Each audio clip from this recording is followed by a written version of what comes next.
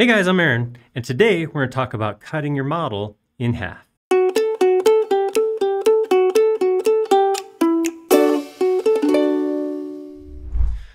So I can't tell you exactly when, where, or why this will happen, but oftentimes we have people coming in and going, well, I need to take an existing model and chop it in half, maybe 3D printing something and it's too big to fit on your printer, you need to cut it into smaller pieces.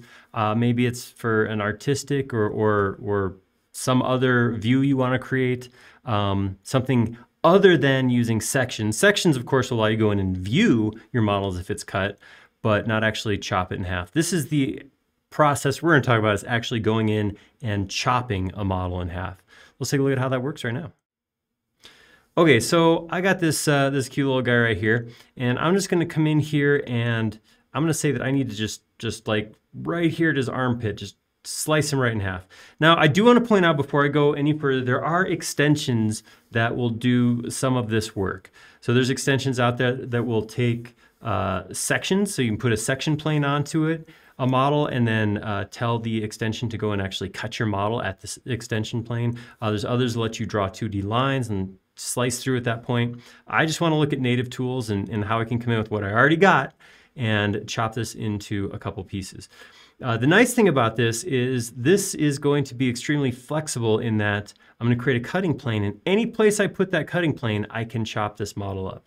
So we're going to do, maybe we'll do a couple of these. I'm going to grab this and I'll start by copying him over here, and maybe we'll like cut him in half vertically, and what the heck, we'll do an angled one too. That'll be super weird. Okay, so I'm going to come in and I'm going to create, this right now happens to be a solid. The nice thing about this process that we're about to jump into is it doesn't have to be a solid. So if I was going to use solid tools to cut this up or break it, I would need this to be a solid. The process I'm going to go through really doesn't require that, so it's kind of nice. What I'm going to do is I'm going to start by drawing. I'm looking from above and I'm going to draw a cutting plane on the ground. So this is not, has nothing to do with the fact that it lines up with the bottom. All this is parallel to the ground plane. Then I'm going to take my move command and slide that up vertically until I'm where I want to cut. So like I said, I want to go right under his armpit, somewhere like right there, and I want to chop him in half. I'll go a little bit higher. There we go. So right there, I want to cut him in half.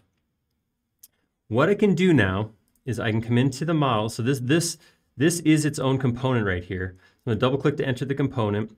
I'm going to triple click to select all connected geometry. Then I'm going to right click and say Intersect Faces with Model. So it's important at this point that I don't have anything else in the model. I have the thing I want to cut up and have it all by itself. Then I can say Intersect Face with Model. That's going to find the only thing that this geometry intersects with is this plane that I drew. See that? That's the only piece. Everything else is far away.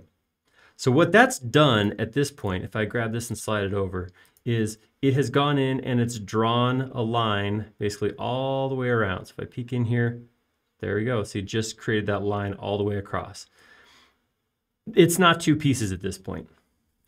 What I'm going to do is I'm going to go in here and I'm going to grab everything up to that line. Give it a little bit of space below. Grab it like that, and I'm going to use move.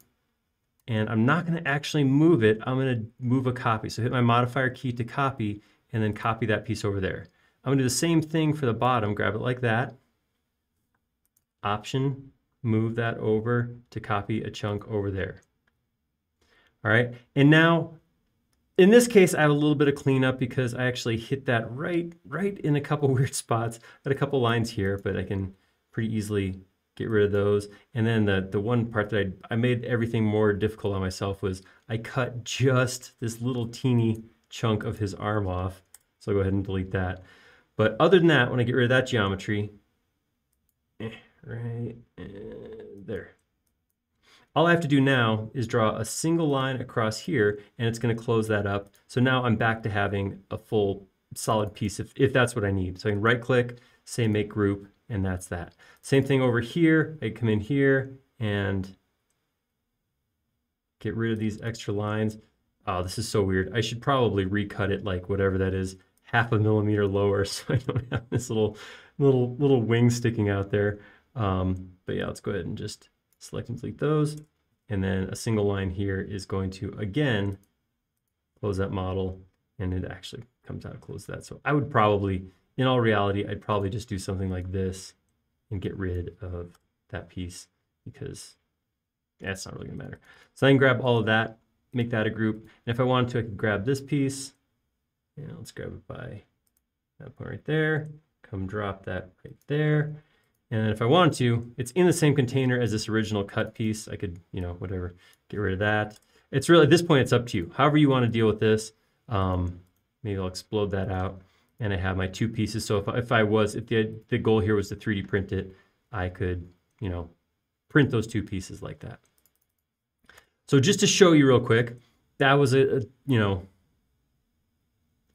extended explanation of how to do that in that vertical plane. But I could take, same thing, I grab this geometry, slide this around so it's right in the middle, and do the same thing. I come in here, triple click, intersect face with model, and that's going to give me a break right down the middle. And then again, I can try, if I'm really good at selecting, I might be able to get it without having to do any cleanup. So I could take this, I still can't move it, of course, because it's gonna, you know, it's connected. So I can't just grab this and slide over and move it. But if I hit my option, I can slide that half over, and then I can do another selection of this half, option, move that over. And then if that all went well, if I was really good at selecting, I should be able to draw a line and close that up. Very easy. Oh yeah, look at that. I got an extra line. One extra line. And then, like I said, if you wanted to, you could actually grab this and, you know, angle it like that.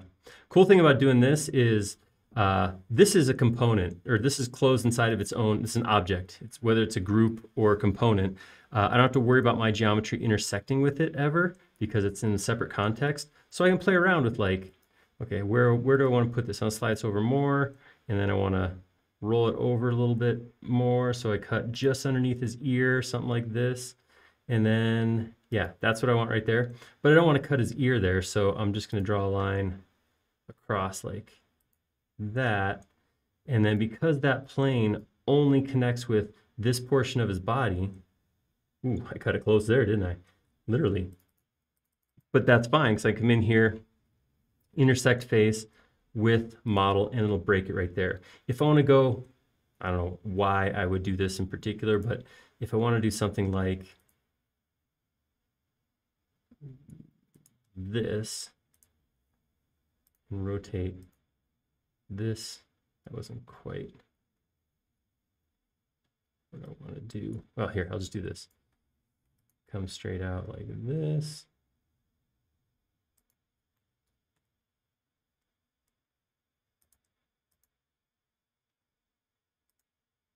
Something's out of plane here.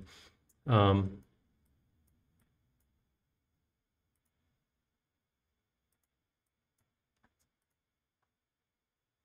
then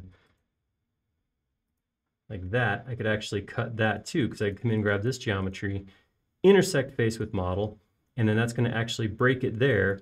So this, of course, gets a little bit tougher to select everything. So I might have to use like some, oops.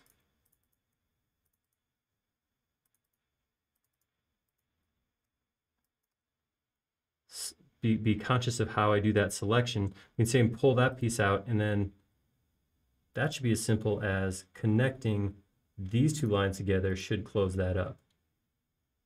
And then over here, just come in like this, deselect that piece, option copy that over here, and same thing. All I should have to do is single line from here to here, close that up. And again, at that point, I've cut that into multiple pieces using just a single plane. No solid tools, no extensions. Pretty easy to break these pieces up and slice your model into smaller pieces. So again, as usual, kind of an odd example, but I wanted to keep it simple. If you're cutting multiple pieces, so if I want to take a whole house and chop it in half, I do have to keep in mind any groups, any components that are being cut, bisected, partially sected, I don't know what the word is, but any spots being broken is going to have a separate intersection. I can't just grab everything and say, just intersect it all, because it won't work that way. You'll have to go into context to actually make the breaks.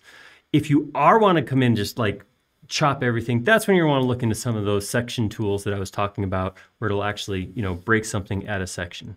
For simple models like this, you can see it got quicker and quicker as I explained less, but it's really easy to get a cutting plane in there, intersect with it, and then just pull your geometry apart. If you like that, go ahead and click like down below, and if you haven't already, please do subscribe. We create several videos each and every week, and you'll be notified of all of them if you subscribe. Most importantly though, please do leave us a comment. We like making these videos a lot, but we like them even more when they're showing something you want to see. Thank you.